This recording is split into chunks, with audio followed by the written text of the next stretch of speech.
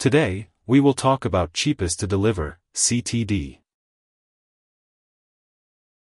In financial terms, the cheapest to deliver refers to the cheapest security delivered in a futures contract to a long position to satisfy the contract specifications.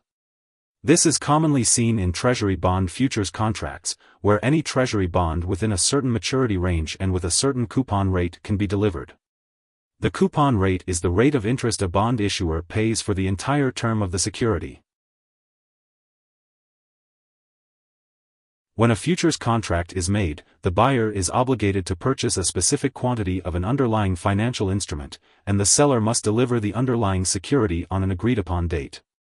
If multiple financial instruments can satisfy the contract because a particular grade was not specified, the seller holding the short position can identify which instrument will be the cheapest to deliver.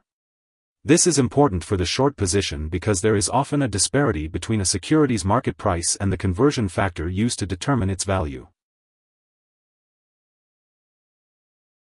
Selecting the cheapest to deliver provides the investor in the short position with the ability to maximize their return on the chosen bond. The calculation to determine the cheapest to deliver is based on the current market price with any interest due to a total, as well as the net amount earned from the transaction, also known as the implied repo rate.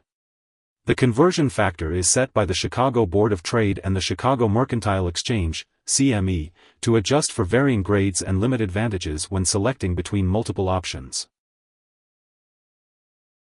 Here are 3 key takeaways. 1. Cheapest to deliver is the cheapest security that can be delivered in a futures contract to a long position to satisfy the contract specifications. 2. It is common in Treasury bond futures contracts. 3. Determining the cheapest to deliver security is important for the short position because there is a difference between a security's market price and the conversion factor used to determine its value. Hope this would help. Thanks for watching.